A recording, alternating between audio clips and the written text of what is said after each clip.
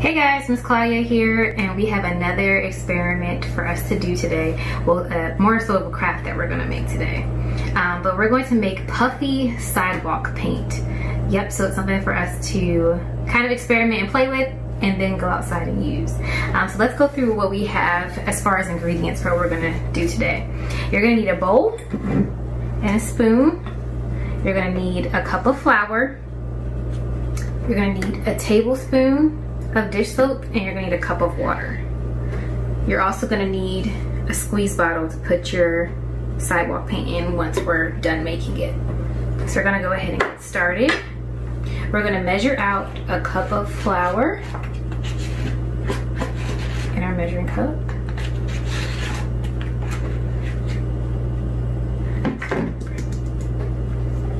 Gonna add that to our bowl.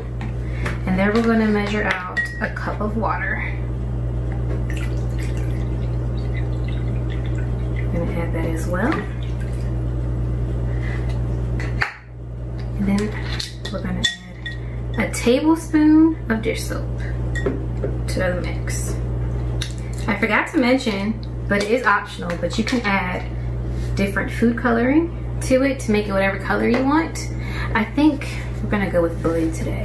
So we're gonna add 10 drops of food coloring to it. 1, 2, 3, 4, 5, 6, 7, 8, 9, 10.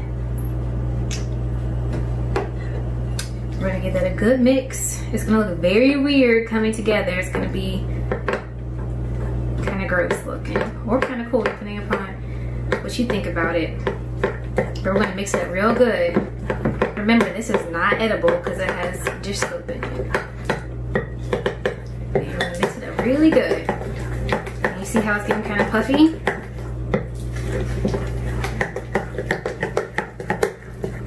I'm gonna try to get most of the lumps out. And it's really just gonna become a smooth batter.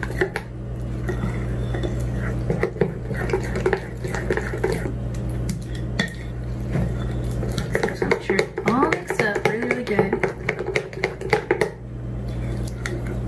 Like that. That's probably good. That's about the consistency that you want it. So we'll set our spoon to the side. And the final thing that we need to do is add it to our squeeze bottle. So we're just gonna take, I found a small measuring cup that has a little spout on it, and that'll help us to be able to pour it into the bottle. It might get a little messy, but that's okay.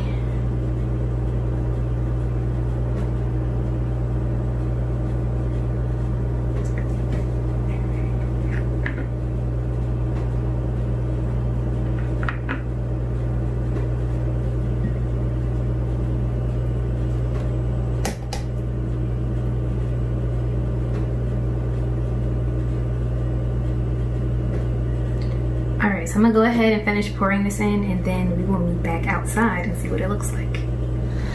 Alright guys, so now we're outside and we're gonna see how it turns out. I also made a batch of yellow earlier, so now we have 2 colors to play with. If you don't have a squeeze bottle like this, you can also use an old bottle of dish soap. That might be actually a little bit easier to get the mix inside of the bottle. So we're gonna go ahead and play with it and see what we can get.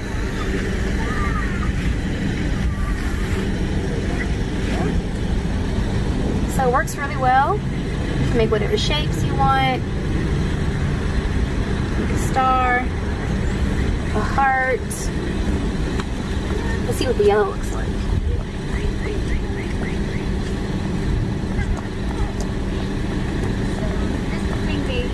Rectangle. Triangle. And if you're feeling really good about it, you can actually make letters too.